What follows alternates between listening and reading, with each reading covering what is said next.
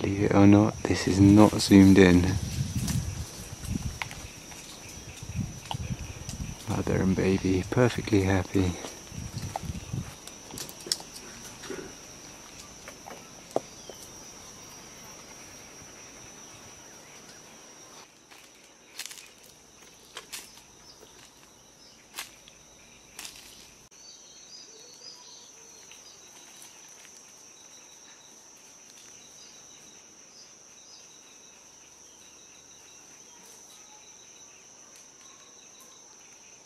Today we're at Nkuruba Crater Lake Community Campsite and Nature Reserve.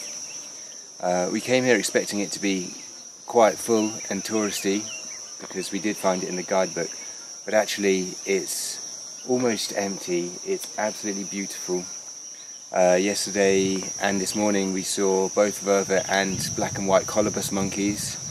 Yesterday we also had a swim in the Crater Lake, which is maybe just 200 meters across by about 100, and it's warm but maybe up to 100 meters deep, and yeah, it's very beautiful here, very quiet and very cheap. For the same price as a tent in some other places, we're getting our own blanket. See over here.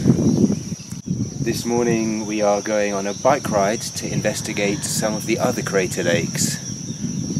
So this should be fun, seeing as I haven't really ridden a bike properly for about 10 years. Neither have I!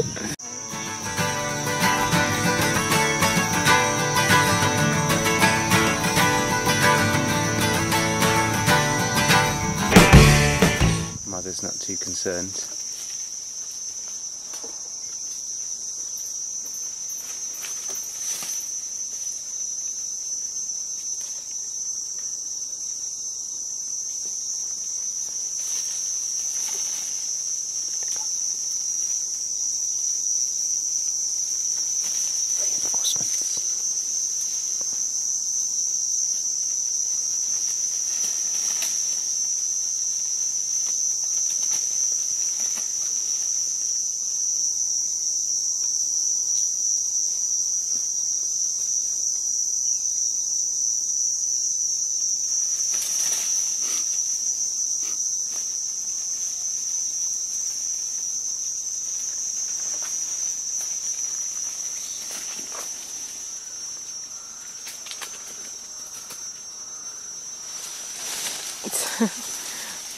All out war now. It's our third day at Lake Nkuruba and it's been one of the most relaxing times so far. This crater lake, along with the others in the area, are some of the few places in the whole region where you can swim, because there's no crocodiles, no hippos and no bilharzia. Yesterday we did some bike riding, a bit more adventurous, but today we've just been here and had 2 swims in this beautiful lake. And just now we swam across to the other side and got out on a very small rock, and there was a group of red colobus monkeys just in the trees around us. They're not a monkey that we'd seen so far, so it was so amazing to be that close. And no one else around. Oh, watch out.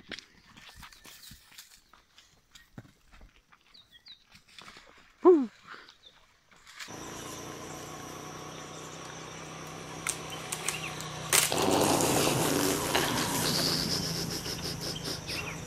Come on, guys.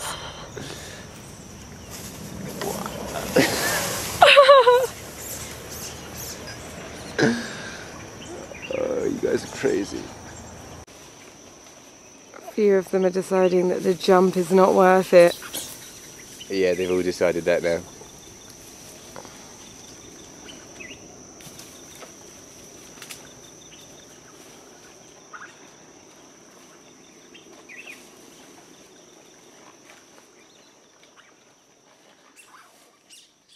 We're on our way to Toro Semliki National Reserve, and burst a tyre about 40 minutes ago. Didn't have the right kind of jack, flagged down another car. We were on the road again, going at about, I'm not joking, about 15 miles an hour, and we thought we had a 3-hour journey. And now we've stopped because everyone wants to buy their fruit and vegetables. Many times I've gazed along the open road.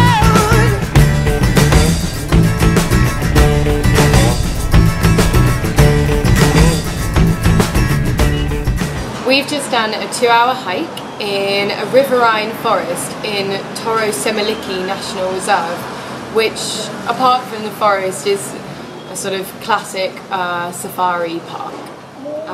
It's one of the least visited in Uganda though, and it was pretty amazing on our way in and out to be on the back of bodabodas or motorbike taxis, going through this park with antelope and baboons and buffalo just alongside us.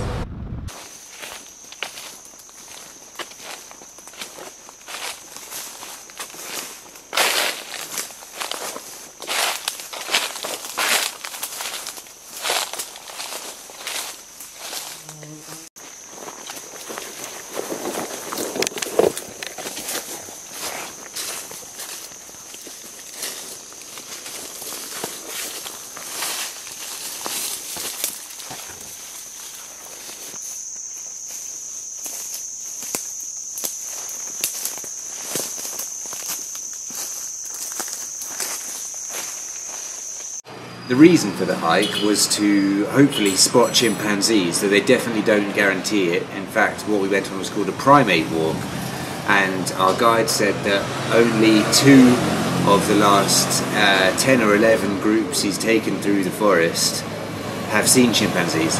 Luckily that included us, and we got to see a couple. But using our sharp eyes, because they don't call like other chimpanzees, they're also a bit smaller, as they live in arid forest instead of rainforest, and they dig wells, which is very interesting and unique behaviour.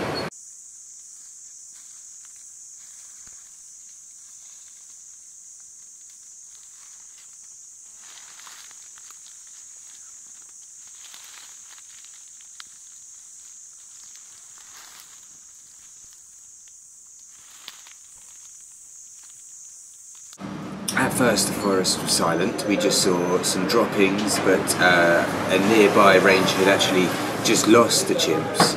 So we were walking through the grasslands at the edge, looking for them feeding, and luckily I spotted a little rustling in a tree, and it was a juvenile chimp just keeping an eye on us.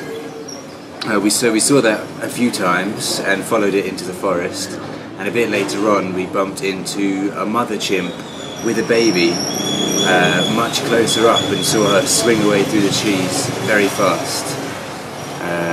They're not habituated as well, which makes them a lot harder to find and a lot more skittish around people.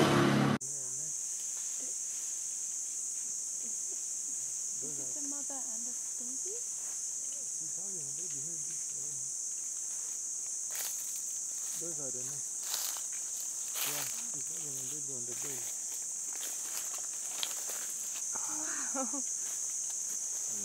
Wow.